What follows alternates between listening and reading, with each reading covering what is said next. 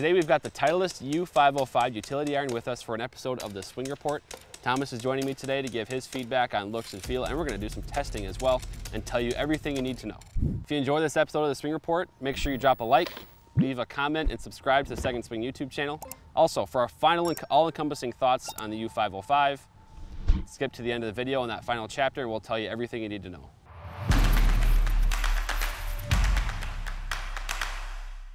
Hey golfers, this is Drew Mahowald from Second Swing Golf. I'm joined by Thomas Campbell, Master Club Fitter at Second Swing.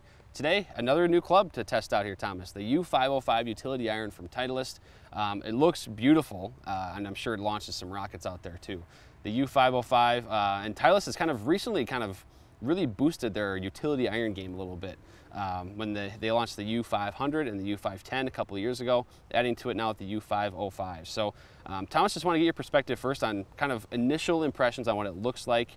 Also, it looks like we have a stock shaft in there too, so maybe tell us about that as well. Yeah, so first off, it looks like a betweener. Yeah. Which kind of makes sense since we got U500 and U510 out. So I believe that Titleist might be trying to combine it into one driving iron out there, and I think the T200 irons that are coming out, they're going to have a ability to have a driving iron with that particular set there too.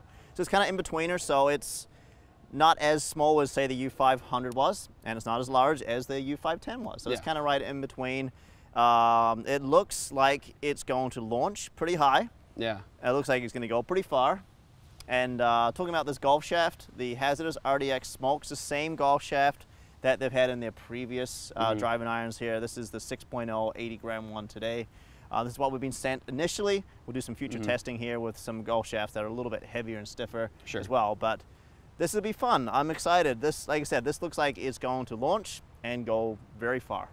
Absolutely. And Titleist has not relaxed in terms of adding the technology and the R&D behind this. So to a few of these technology features in here, we've got max impact, which they introduced a couple years ago in both the utilities and the T-Series irons.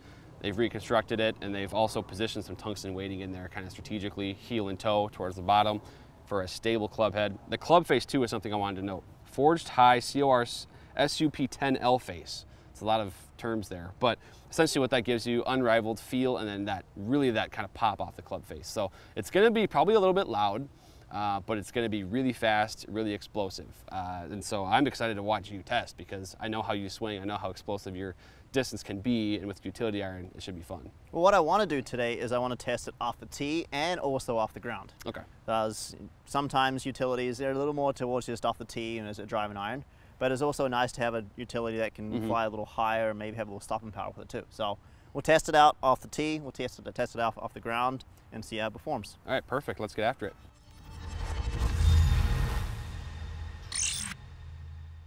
All right, so Tom, it looks like you're starting off the tee here. Yep. Now, do you play utility iron in your bag, and if so, how does this compare to that looks-wise, just putting it down to the dress? Yeah, I do actually. I actually play a 3 utility. This is what we're testing with. We've got the 3 today. I took my 3 iron out of my bag a long time ago. Yeah. My hybrid's like my 15th club, so it's either utility or a hybrid. Okay. And 95% of the time, it's always utility. Okay. Yeah. So I like the option to be able to hit something out there, 250, 260 off the tee. And mostly you're hitting this club off the tee more often than off the turf, right? Right.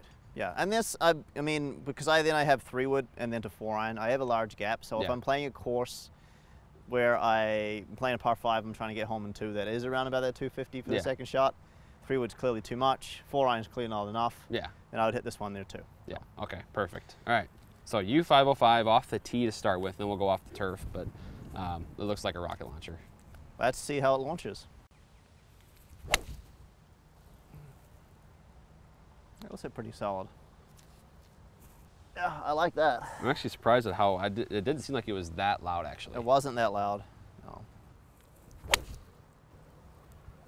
A little higher. That was hit pretty well too, though. Probably a touch more spin on that one just by looking at the flight. But yeah. How much spin were on those first 2 swings? Got about 4,000. 4,000? All right, that's a decent amount of spin.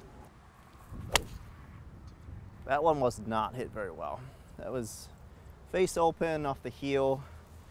See how forgiving it is. We'll see. Yeah, it looks like your ball speed dropped a tad there. So yeah, that one went 237. 237? 237. Okay. So a little shorter. So just a little bit. I mean, that curve, you had 63 feet of curve to the right there too, which is, I know, not the shape you're looking for. So nope, that was a bad swing.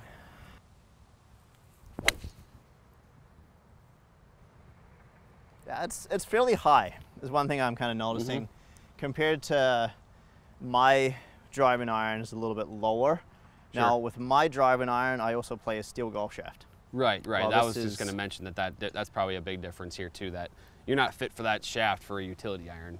So that's probably making a difference. You're playing something heavier and a little bit lower launching probably than that. But still, it is worth noting that this thing is flying pretty high in the air. Yep, very easy to hit in the air. What was the furthest distance that I hit out of those 4 shots? Two were 252 yards. One was 252.4. The other 252.7 in total. So yeah, it felt like it was about a 250-yard shot, but it just felt like it was just getting there by a little bit higher. And as opposed to something that's going to lower and chase out. And of the utility irons out there, this is a more, the higher launching, higher spinning version than something like, what the T200 will provide in that 2-3 iron space. Or simply, comparing it to like U500, for example, this one also would be, the higher launching, it's going to get more spin out of it than that one. Yeah, I think it'd be closer to like U510 with regards to that height and that spin that you would get out of it. Yeah. We hit one more? Sure. One more off the tee.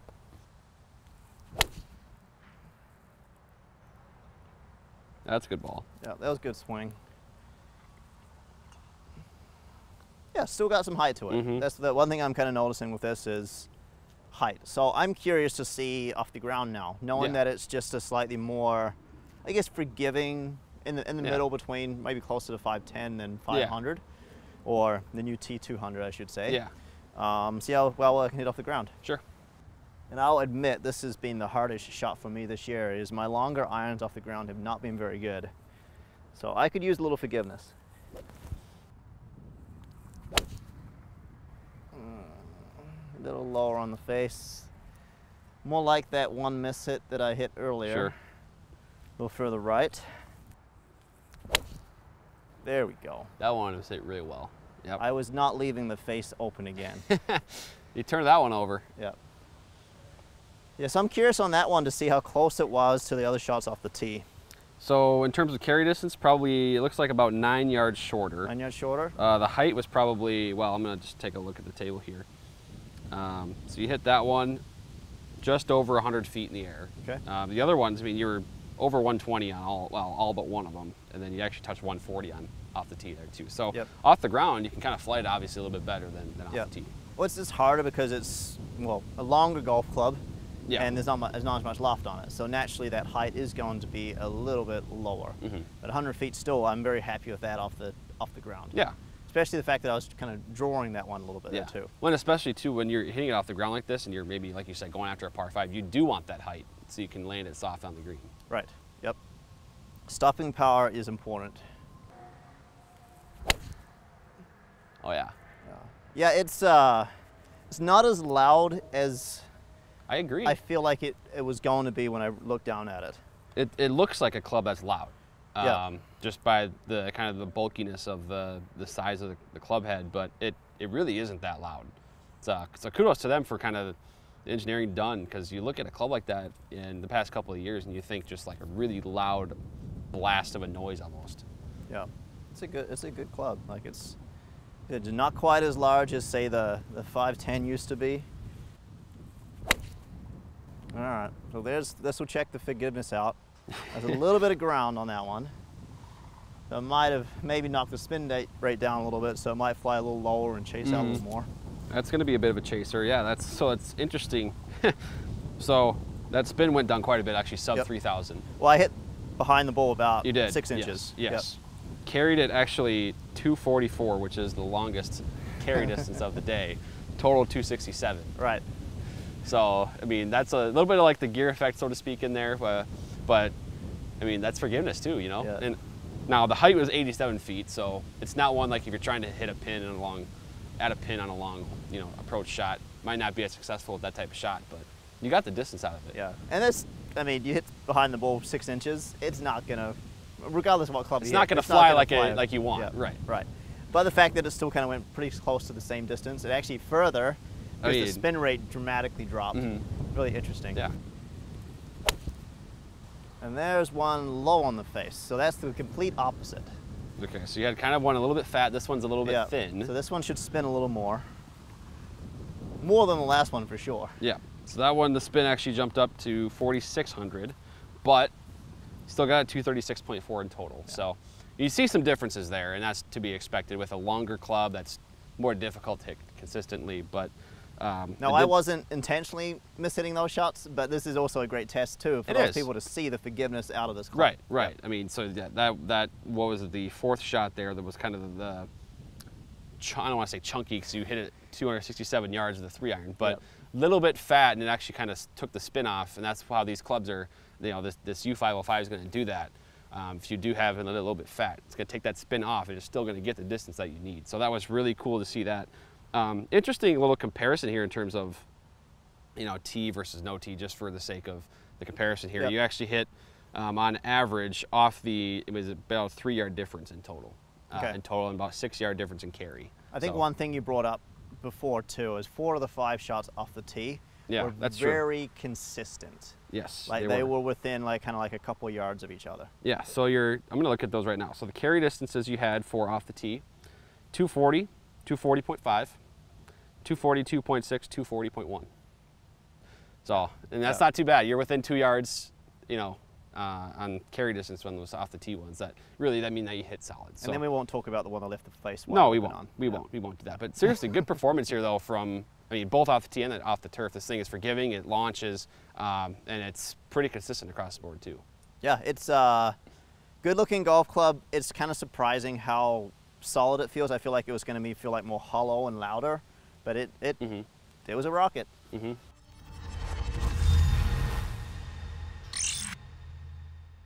Thomas, for as as explosive as it performed, and some of the takeaways there, I think really the big takeaway for me is the sound. How it was not as loud and abrasive as some other clubs that are that size have sounded in the past. But after testing, and after kind of knowing what you know now as a fitter, kind of give us the key takeaways, the key objectives from this club, and what are the best benefits of it.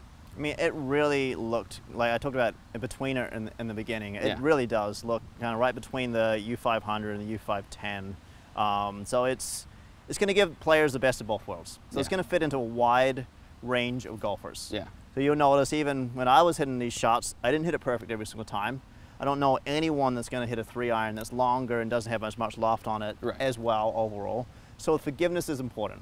So it's going to fit a wide range of golfers, from your better players all the way up to your little higher handicap golfers there too, depending on their swing speed. So swing speed's important. So if you don't have enough swing speed, you might have a little harder time hitting this one. The 3 in the air, but possibly the 4 or 5 would be a good option, and maybe possibly blend in there with like a maybe T300 possibly. Yeah. It'd be an interesting concept. Yeah, for sure. That'd be something that you guys will work on as fitters to kind of blend together some of these T-series with the Utility 505 there as well. But yeah, the gapping is going to be important. Making sure that, of course, that you get a good gap between each golf club. Yep, and then that's the discussion. Either it's a Utility 505 or whether it's maybe TSI2 or TSI3 hybrids as well. That could work in there for golfers. But that's the key. They got to come in, get fit, work with someone like you, and then you can really identify what maybe you do need a U505, maybe you need a hybrid, maybe you need T200 for all we know. So you can stop in a Second Swing, schedule your fitting online at secondswing.com. We'll get you set up for a U505 utility iron if that's what you need in your bag. And lastly, again, I'll ask the golfers and the viewers out there to subscribe to our channel. Drop us a comment and a like on this as well. Let us know what you think about kind of our new format here for product reviews and the swing report. So Thomas, thank you for joining today, giving your feedback and testing out the clubs, hitting some really good shots. Yep, this was fun.